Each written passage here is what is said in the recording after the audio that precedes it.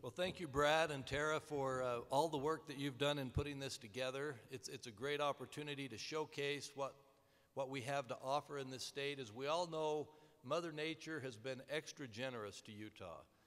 And consequently, we have a wonderful outdoor recreation opportunity industry that generates over $800 million a year of revenue to this state. One of the things that we find as we talk to companies who are interested in coming here is that they're attracted by the quality of life that we have. And it really is a great selling point. And these companies and their employees are looking at these mountains. They see the ski resorts. They see the beauty of our canyons in southern Utah. They see all of these things, and it is very appealing to them. I'm an avid outdoorsman. I love to backpack. I love to snowshoe, ski, golf, bike. If I could have my druthers, I would be outdoors all the time doing fun things. And Jerry, I am a card-carrying member of REI. In fact, my wife has a restraining order against me going there too often, but I still sneak in and do what I can to help the economy here in our state. It's my pleasure to introduce the 17th governor of Utah, who himself is a great outdoors person. He's a very good and avid golfer, an excellent tennis player. He's been a skier, and it is because of his leadership that we have this outdoor recreation office, and we're very fortunate to have him leading our state and leading out on these issues. So it's my pleasure to introduce Governor Gary Herbert, the 17th governor of the state of Utah.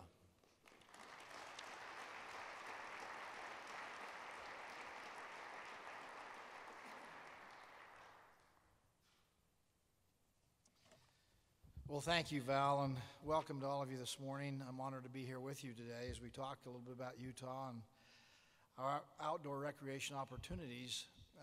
I do appreciate all who've worked hard to put this together, this event. It's our second annual Outdoor Recreation Summit, and getting bigger and better each year.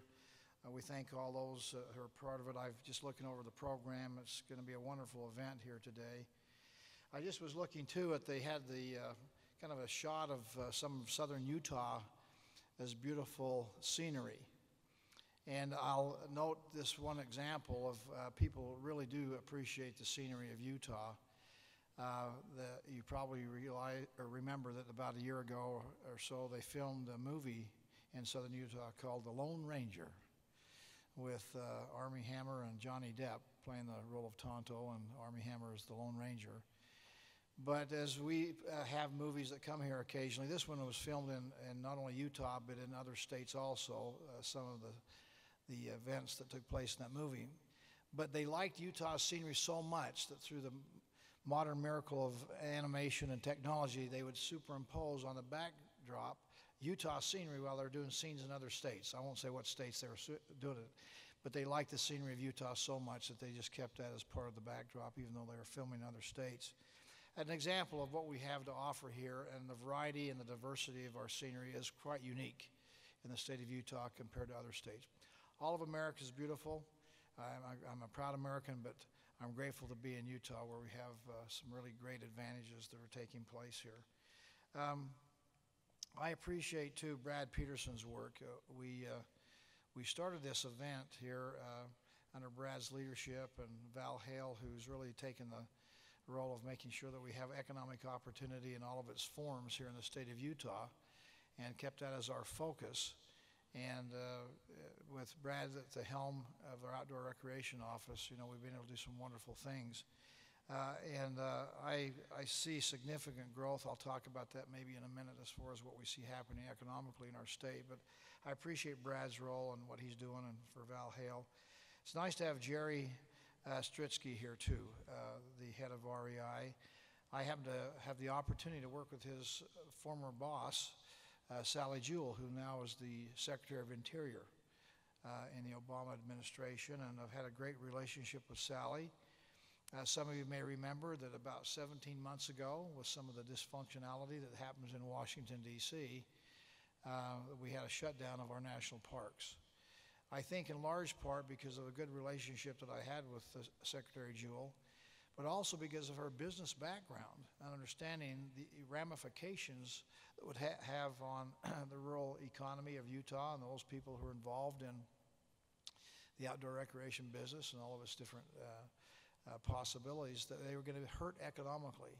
And so working with her, we were able to, as you recall, open up those national parks and really save the economy for the southern part of Utah in particular. And I appreciate Sally Jewell and her business background and REI for helping with that effort. So it'll be great to hear from Sally here coming up. Last but not least, let me just thank all the sponsors. I know these things don't just happen by accident. It really is, for many of you, just a love of the outdoors, the outdoor recreation, and your desire to see us have opportunity for the rising generations to come after us, to have the same kind of outdoor recreational potential and opportunities that we've had and have enjoyed. And so I appreciate you stepping forward and helping out with those areas.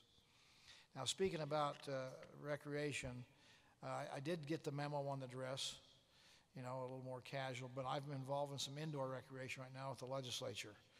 And I've got to go back up to the Hill and see if we can't work together up there to keep the state on track. I know that the humorist Dave Barry said that camping is nature's way of promoting the motel business. And I'm sure there's not people here that believe that, but as you get older, I know my father used to say to me that for him anymore, roughing it was staying at the Motel 6. And he was raised on a farm up in Idaho, and hunter, fisherman, camper, hiker. The Herbert household, we've spent a lot of time outdoors and riding horses. I take an annual horseback ride up above Heber Valley, just very conveniently close, and spend usually a Saturday day riding with some friends of mine, and I enjoy doing that. We always have our annual family reunion up at Bear Lake, where we do some water skiing and fishing and enjoy being at that beautiful side of Utah. We also have an annual vacation down to Fish Lake, where it's fishing is the main hobby there, and spending 3 or 4 days with our families. I appreciate the fact that Utah has so much diversity for outdoor recreation. There's something there for everybody, whether it's skiing, whether that's snow or water skiing, hiking, camping, fishing, hunting, four-wheeling. Just great opportunities out there for anybody who's looking for some outdoor activity. As Val mentioned, I'm partial to what I call government official leadership forums, which the acronym for that, as you can tell, was one of my favorite things to do outdoors. And I appreciate the fact that we have so much diversity here in the state of Utah.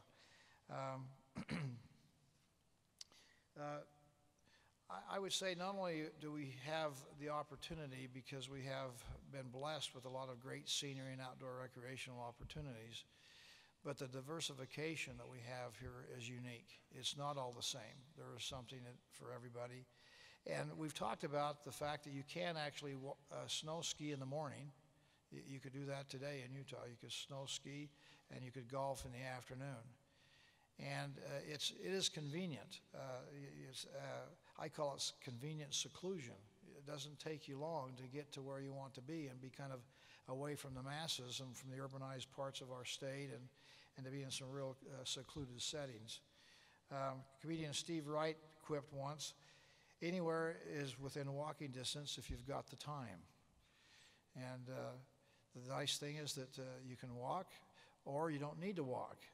We had a governor, his name was Haley Barber, once that said, "Gary, I hear that you can fly into Salt Lake International Airport and be up skiing in 45 minutes.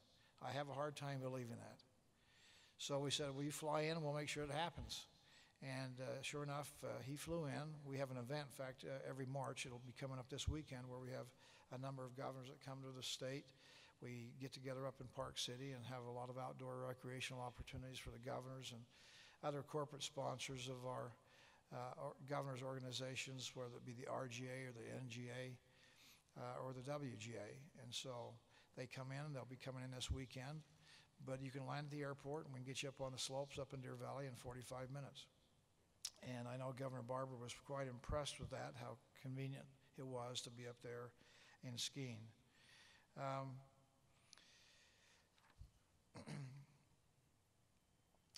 One of the great things that we see happening because of the leadership of Val Hale and Vicki Varela of our tourism and travel and Brad Peterson is we see that we have a significant economic impact into our state.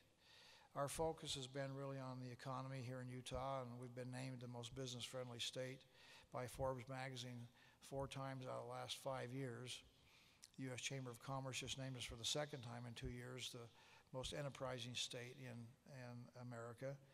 And that's led to some significant successes for us, particularly in the tourism and travel and the outdoor recreation business. Our outdoor recreation accounts for more than $5 billion of our state's annual $7.5 billion tourism industry. So tourism and travel is really tilted towards outdoor recreation. We have with our Mighty 5 Parks marketing strategy, we have now the majority of the people that come to our national parks are international visitors, non-English speaking people that have discovered Utah. A lot of it's since the post-2002 Olympics of people have discovered Utah, but that promotion has been remarkable as we see people coming now from all over the world here to Utah. It creates 124,000 jobs for us in the state and generates over $1.2 billion in state and local taxes here this past year. So I can't overstate the economic impact that outdoor recreation is having on our state with our tourism and travel efforts. So variety and convenience are probably the 2 of the great things we have to promote here in Utah. But also, I want to thank again Brad Peterson for his efforts in raising the bar over what we've been doing in the past. Marketing, letting people know, having them become aware of what the opportunities and the possibilities are significant for our efforts here in the state of Utah. And just in the last couple of years, with the State Outdoor Recreation Office, here's a list of some of the accomplishments in the past years. Our national parks, as I mentioned, have logged 7.2 million visits just in the last 2 years, which is up 13.7% over what we've done in the past. So that's been a significant promotion. A number of our skier days here in 2014 totaled 4.2 million skier days, which is the 3rd highest we've ever had on record. The number of our outdoor recreation companies are moving to Utah, including some that Brad has mentioned before. Again, the movement not only for just enjoying the outdoor recreation, but for companies saying, I want to be where the action is, and moving their headquarters or starting their businesses here in Utah has been quite dramatic.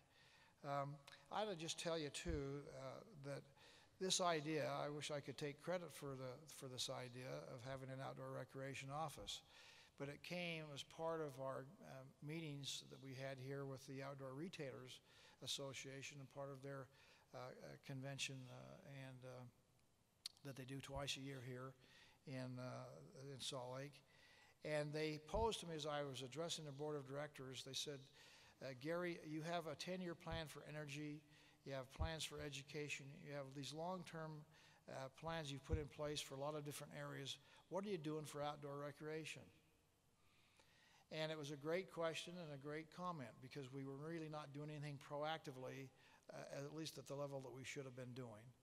So my commitment to them is I'll be back in 6 months and I'll have a plan in place for you to take a look at and see if it sounds good to you. That's what led to our outdoor recreation office, and really we're the only one, we're the first ones in America to do it, and I think we're still the only ones that have a specific outdoor recreation office. And it's really come from folks like yourselves saying to me, why don't you have one?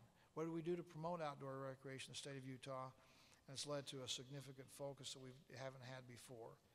We've dovetailed that together with the fact that, as I mentioned, we are a very business-friendly environment, making sure that for the entrepreneur that this is a great environment. Low competitive taxes. We have regulation reform. We really tried to empower the private sector, the entrepreneur, to have the opportunity to take that risk and with the opportunity to make reward and profit. And so Utah really I think is in many ways is helping focus on this segment of our economy in a very successful way. It was mentioned, I think, by Brad, Vista Outdoor, which is a global designer and manufacturer of market of outdoor sports and recreations, a breakoff of ATK, a whole new niche marketplace for them, $2.3 billion in annual business, virtually debt-free, and having them headquartered here in Utah is a significant benefit to us in Utah, and I think it's going to be a significant benefit to Vista Outdoor, being headquartered in the most business-friendly state in America. It's going to create about 100 new jobs in the state of Utah, $10 million capital investment in Utah, which is significant, and projected $6.7 million in state tax revenues. Helps us pay the bills for the issues that we as a government need to be concerned with, whether it be road building, education, health and human services. It really does come from the success of the economy, and our outdoor recreational businesses are growing dramatically. I'll just mention a couple of examples here and sum up. This happens a lot. I've had a lot of people I get around the state say, let me tell you my story of why I'm here in Utah. And a lot of it comes from people coming here on some kind of vacation and discovering, the mountains, the red rock country, the lakes, the fishing, the camping, the golf meccas that we have here, and say, I like the quality of life that we have here in Utah, and I want to bring my family and raise my family here. Some bring businesses or transfer their businesses from other locations. Some come here and start a business. Bryce Thatcher was so captivated by southwestern Utah's red rocks and canyons several years ago that he decided he would move to St. George, and in order to survive, he said, I'm going to create my own business.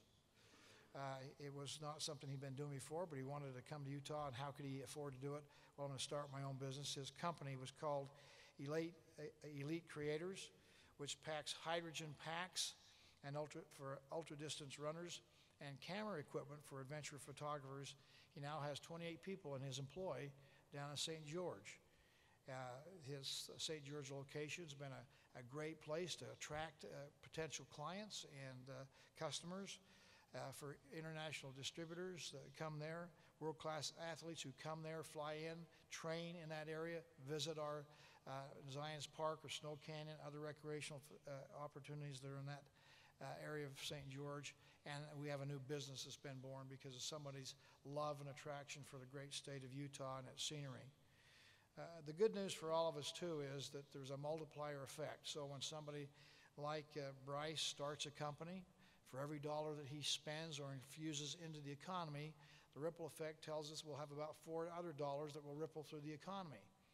Somebody buys, a $500 set of skis. Next thing you know, they're buying ski passes. They're spending a week up on the slopes, eating out at restaurants, spending time and buying other accessories that go with their ski equipment. And that 4-to-1 ratio that rolls through the economy is a significant benefit and a shot in the arm for our economy as it continues to grow and expand. Hopi Darling is another example who came to Summit County up in the Park City area, and again was so enamored with the scenery and the ski opportunities up there that he decided to bring his own company, which was called Skull Candy, one of the world's leading audio and gaming headphone designers and distributors. He said, I'm going to bring my company and bring it to Park City where I want to stay. Again, that kind of movement is taking place in significant ways as people discover Utah is not only a great place to recreate, but a great place to do business. So that marriage of the two aspects of outdoor recreation is paying off significant dividends to the state of Utah. Let me just mention a couple of other things. We are a fast-growing state, probably the third or fourth fastest-growing state in America today.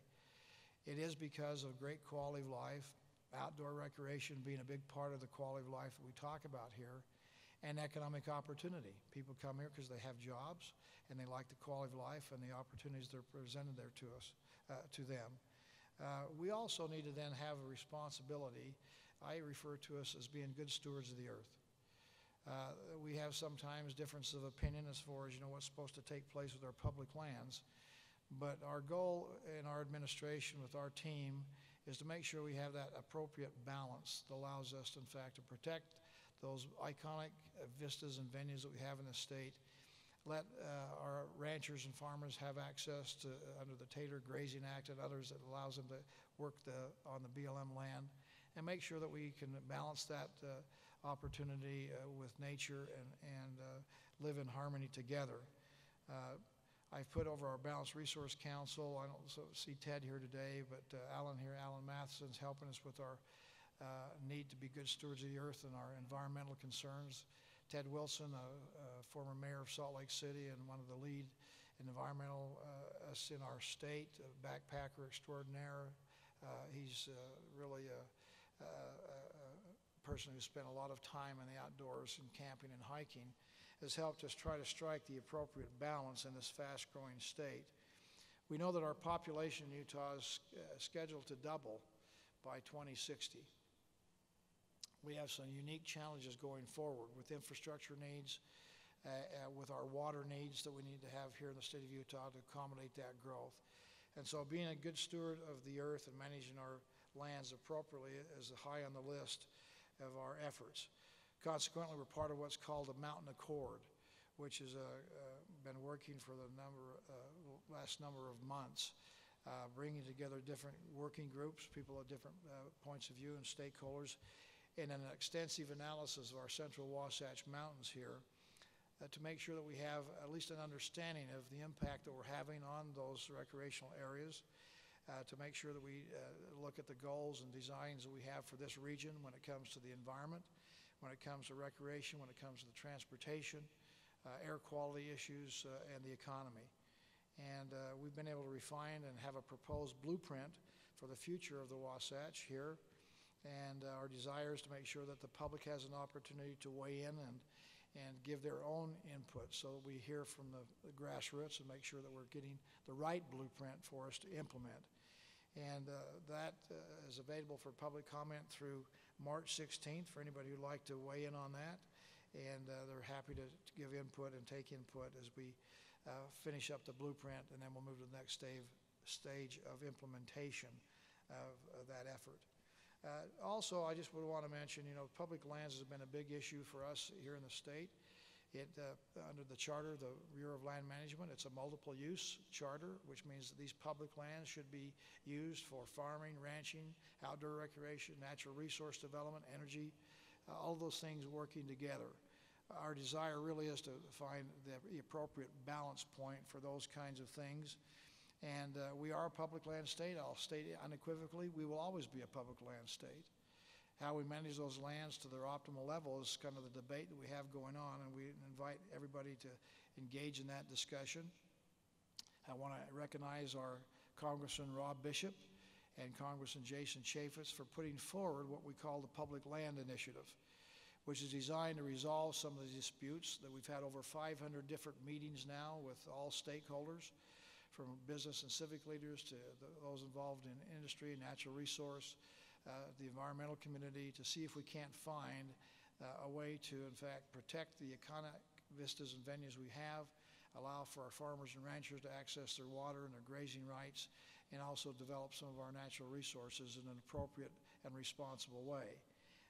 This initiative is going to, I think, come forward in Congress this year. It'll take care of bringing balance to 18 million acres of Utah. And again, we'd encourage you to, in fact, give input to the congressman and help us get this resolved.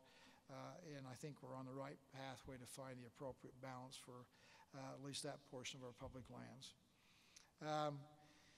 Let me just conclude by quoting William Shakespeare. I know my staff hears me quote Shakespeare all the time. And William Shakespeare said this: "One touch of nature makes the whole world kin." It really is what brings us together, is the real estate that we have out there, the scenery, the landscape that we have, Mother Nature. There is something about going outdoors. I know the Lieutenant Governor was mentioning earlier that he does walking meetings anymore outside of our Capitol building. We have a trail that's been put out around our Capitol building, and just getting out and talking about issues and walking around in the outdoors is a way to kind of get in harmony with each other and with nature. And I think it, again, is an opportunity for us to, in fact, have a greater appreciation for our surroundings. We have a responsibility in government to represent the people. We have a responsibility to provide economic opportunities so jobs can be created in a free market situation. I see a lot of our booths out here, entrepreneurs and business people focusing on outdoor recreation. It is one of the best parts of our growing economy that's growing dramatically. When you see things growing at almost 14%, you know, something is going right in the state of Utah to see that kind of expansion taking place in our outdoor recreation business. But at the end of the day, it really takes all of us working together. Nobody has a corner on everything that's right. It really is a matter of us working together to find solutions to some of the challenges that we face in this state and literally around the country when it comes to working with our public lands and the outdoor recreational opportunities. So I hope that we can all work together. My pledge is to make sure we listen to you and to make sure that we're responding to your needs and concerns in an appropriate way. Val Hale, the former athletic director at Brigham Young University, could tell you that really the most successful teams he's seen in sports throughout his years have been those teams where the people really work together and pull together.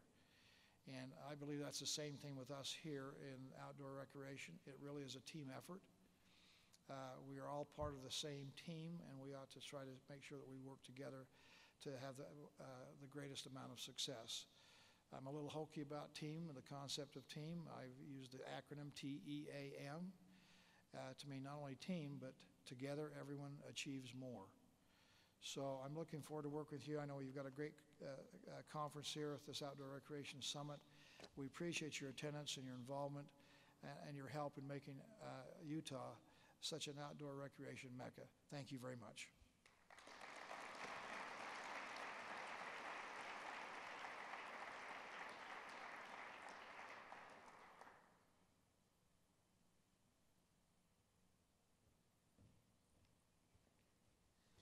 Thank you, Governor.